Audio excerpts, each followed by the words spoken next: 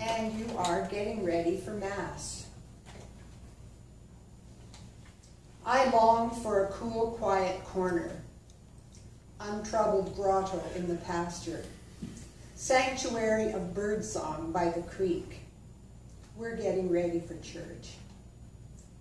Is my white shirt ironed? Where's my belt? How come my shoes aren't polished? Hurry up, we're going to be late. Mom, I'm hungry. Have a drink of water, you can't eat before communion.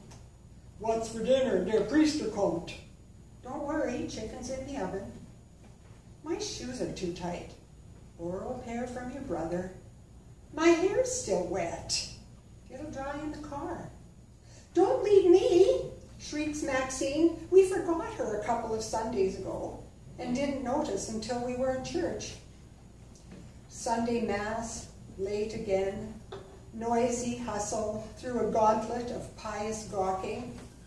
While the priest preaches in German or Latin, he also speaks English and French.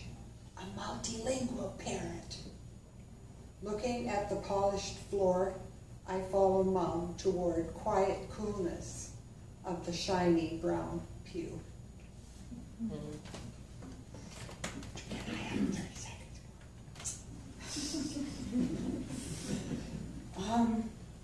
Yeah, I just want to lighten it up a little bit, although the going to church one was a pretty funny one. Trees and old poets. Air breathes around naked branches that open and fold in on themselves. Spring buds promise a canopy, shade for a hammock where I write poems, where young robins learn to fly, juvenile squirrels with bulging cheeks scamper to their nests, leaves yellow and fall on cracks in the thirsty earth. I rake and burn curled up remains and words that don't fit. Beside Wascana Creek, the aging elm with roots reaching deep, knows and dreams of old poets. William Carlos Williams retires from medicine, survives a stroke, writes pictures from Bruegel, wins Pulitzer.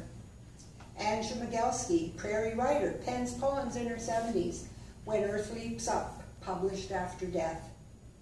Leonard Cohen at 80, choreographs new moves, still masters the domain of desire. Frost shivers the air, I untie hammock, open my laptop.